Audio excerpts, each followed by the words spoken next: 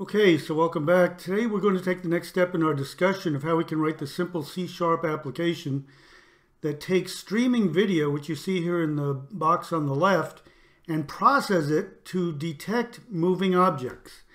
And you can see here we have a sunny day, and on the right is the result of what we talked about in the last video, which is called the background subtractor. And the background subtractor, as you can see, does a whole lot of stuff here. We've got some pixels that are going from black to suddenly they're becoming gray or white.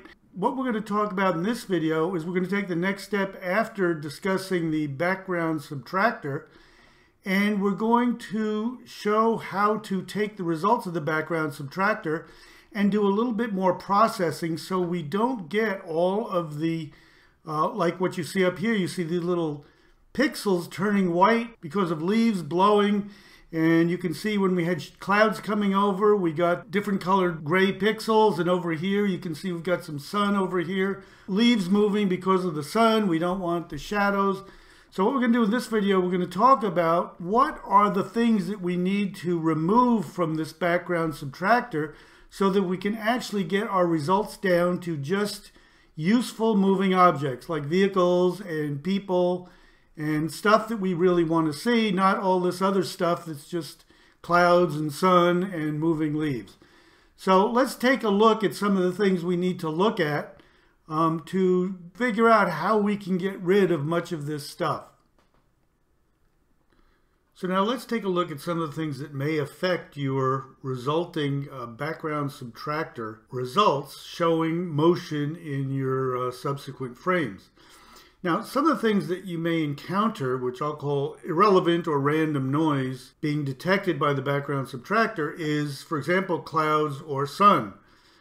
Cloud comes over and all the pixels get darker, or sun comes out and the pixels get brighter. Again, moving shadows caused by sun and clouds. And then there's the irrelevant moving objects, leaves and birds. So yeah, it is moving objects, but you really don't care about them. So you might think if there's some way to get rid of the these irrelevant small moving objects. Then you got to worry about reflections and glare. Like if your camera's looking through a glass, a dirty glass or something, you might get glare and reflections that cause the captured image to get much brighter. So you got to worry about that. Then camera vibrations. If a vehicle passes by and vibrates the camera, of course the image is going to vibrate, which means the individual pixels are going to change color. So you got to worry about that. And another thing we're going to talk about is camera auto exposure. And we'll talk about what that is if you're not familiar with auto exposure, but that can also cause your pixel values to change when you don't really want them to. So let's take a look at some examples of some of these so we can start to think about, well, these are the things that I don't really want. If I'm going to be trying to detect moving objects like vehicles or people, all this other stuff is irrelevant. What methods are there that we can use to take our background subtractor results and get rid of all this stuff so we can focus more on the important moving objects. So here is one frame of a video showing a car moving through the scene. And you can see it's a white car, and as we talked about before, the change is going to be between subsequent frames is now most of these pixels that were previously just a gray road are now going to be bright white. Not all of them, but most of them. So what's going to happen is we should expect this to be detected as changing pixel color, so we should see the outline of a car in the background subtractor. And here is the results of the frame from the background subtractor. Now, yes, we did get a change in the pixel values where the car is, but notice we also got a change in all of these pixels surrounding it. So you might think, well, wait a minute, why are we getting all these pixel values changing when there was no change here? All we had was a car coming through. Well, that, I think, is one of the issues we discussed, and I think this is a result of the camera auto exposure. Now, what happened in this background subtractor to cause this?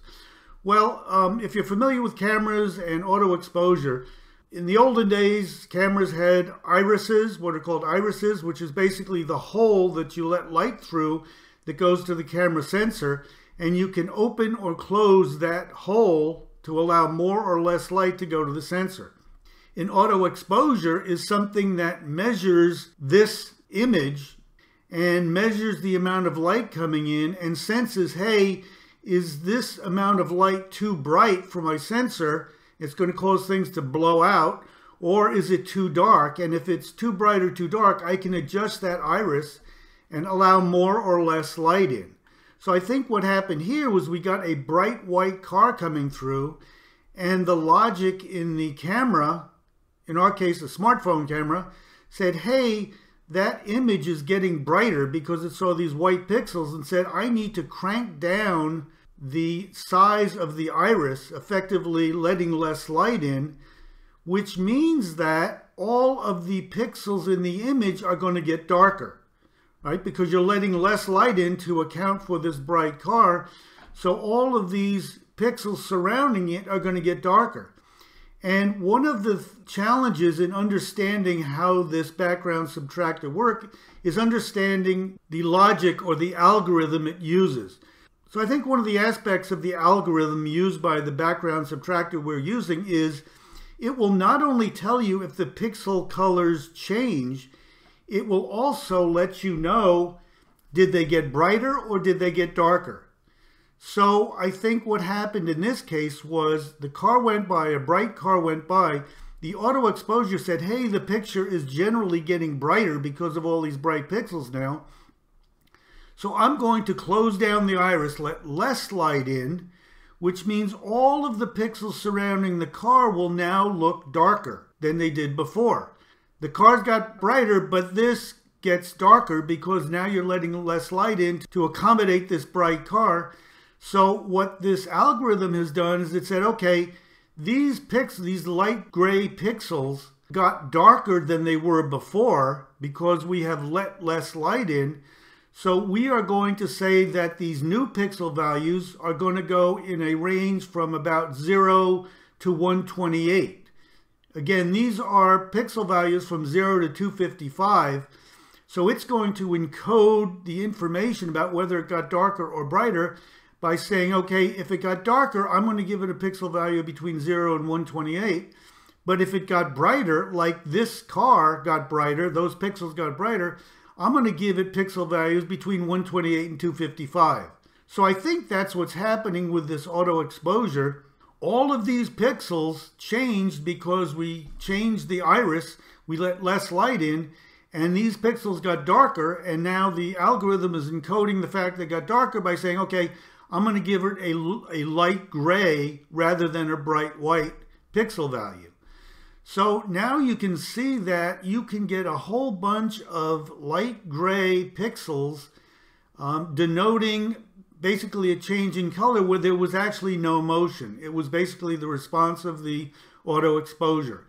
So you can start to say, hey, I need to have some way to get rid of these low value pixels and maintain this bright white. The auto exposure and other things will cause the same issue. For example, if I have clouds coming over, the pixels are going to get darker, which means it's going to assign it new pixel values in this background subtractor that are going to be light gray or dark gray. But if it gets brighter, it's going to be like this car, and it's going to have bright white values. So we can start to say, hey, it would be nice if there was some way to get rid of the low value pixels, maybe using like a threshold, and says, hey, if the pixel values are light gray or dark gray, I don't want them. But if they're bright white, then I want them. So let's keep that in mind. That's just one of the things you might see. So threshold will take pixel value changes between frames must be above a threshold, like we showed before. And again, it might remove some light shadows. So for example, if a car passes by and it's got shadows underneath, those pixels are getting darker, which means it's going to be it's going to replace those pixel values in the background subtractor with a dark gray or a light gray. So this threshold can get rid of hopefully auto exposure when the image gets brighter, or shadows, those kind of things. So threshold is going to be something we're going to want to look at. Another thing is what you can see here, where we've got this bright sunlight peeking through and moving through the scene, and here's a house across the street. But you can see all of these leaves, all these little dots are leaves that are suddenly getting bright sunlight on them. So there's a lot of that stuff, and this could be, you know, a bird flying by or any little tiny pixel changes. These are really kind of irrelevant to us, and we don't care about them. So another thing we might want to look at is not only with a threshold, but is there some way to get rid of little individual or little tiny groups of pixels that really don't mean much? I mean, if you can have a car go by, it's going to have a lot of pixels, but you know, birds and leaves and that kind of thing, we can get rid of those. So in the world of OpenCV and EmguCV, unfortunately, they're using, as you often see in the technical world, some really poor descriptive terminology. But basically, it's a noise filter, but they call it morphology. And it really doesn't help at all to explain what it is, but basically it's a way to go through your image and to remove any noisy little pixels or groups of pixels. It's a way to remove random noise. So what we're going to do is we're going to take an example of a very small image with 2 random pixels, and we're going to see how can we use this noise filter, what they call morphology, to remove it. Now there's a number of different algorithms you can choose, but this kind of gives you a general idea of how this is going to work. So if we have like a pixel here surrounded by black pixels, you might think, well, if there's some way you can detect all of the pixel values around each pixel, then you can say, well, if all of these pixel values are black, maybe I don't want this here. I just want to convert this to black because it's of no use. If I can consider this image as just a matrix of pixel values, I can go through each pixel and say, hey, if I've got a white pixel, I need to check to see if all the pixel values are black. If so, I'm just going to convert this to black and move on. So one way to do it would be to have like a 3x3 matrix traveling through your image, and it's basically going to check to see if the middle pixel is white and all are black around it. We can just convert that to black and move on. So that's kind of the general concept behind this noise filter, what they call morphology. And again, there's multiple ways to do it, but it's one thing you can do to remove random noise. You can also expand this. Instead of like a 3x3 matrix, you can have 5x5 and get rid of, if you have multiple pixels that are white next to each other. But that's up to you what you want to do, but that's basically the concept behind it. Now, another thing we can look at, in this image, you can see we've got a road going across and in the back here, and we've got a lot of trees over in this corner that might have a lot of noise in them as the leaves rustle and light falls on the house, and we really don't care about that. We just want to look at what's on the road in terms of vehicles or people. So we would like to get rid of, you know, maybe an entire section of the image and not even worry about it, so that we don't have to detect moving objects. So here is, for example, one of the background subtractor results. And if we really don't want anything up here, like this light shining on the house and all these leaves changing color, what we can do is we can add some logic into our algorithm that says, okay, I'm going to define a vertical and horizontal lines, set of lines, where we check to see if the object is down here and to the left. If so, it's a real object because it's on the road. But if it's above this horizontal and to the right of this vertical, we're just going to ignore all this stuff. So we can add what are called limit lines and say, you know, anything that are on this side of the limit lines, just ignore it. So it might save us some time and some incorrect logic detection. So now that we know some of the concepts, the threshold and the noise and the limit lines, let's take a quick look at how we've implemented this. You can see we've got some leaves moving, and I can select noise filter, and much of that will be gone, depending on how we set it. And we're going to see later on that you can set the number of pixels that you compare, but noise filter with it on and with it off, you can see it makes a big difference in detecting the moving leaves and that kind of thing.